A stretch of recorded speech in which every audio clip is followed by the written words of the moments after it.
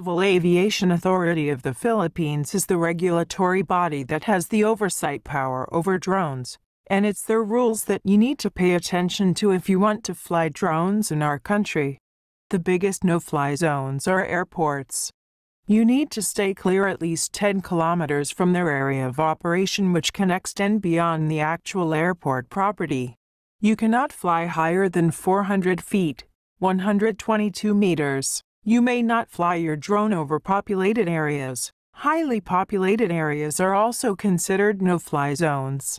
This includes schools and universities, malls and markets, any place with large public gatherings. You must also avoid places with controlled or restricted airspace like government buildings. No person may use or operate a remote piloted aircraft system in a controlled or prohibited airspace unless authorized by the authority. Military bases, national parks, may sometimes require a permit from the local park supervisor. Remote piloted aircraft system in flight must be kept 30 meters away from the elderly, pregnant women, and from children. Ensure your aircraft is at least 30 meters, around 98 feet, away from other people not involved in the drone operation at all times. Follow visual line of sight, VSOL, rules. Do not go behind buildings, large trees and other structures like billboards that will block your view and signal to the drone. Maintain visual line of sight.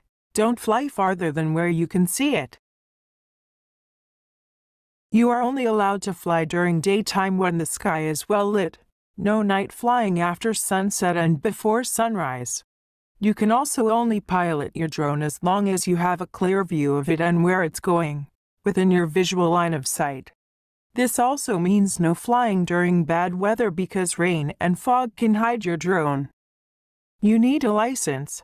Fly big drones that weigh more than 7 kilograms. Operate drones commercially. Fly in restricted conditions such as going inside restricted airspace, conducting night flights, flying over populated areas, and going above maximum altitude. These also require special flight permits. If you want to do it as a hobby and don't have any credentials or formal drone training, then you are only allowed to use small UAVs that weigh 7 kilograms or less, around 15.4 pounds. Most consumer-level drones you can buy are under this category and won't be a problem.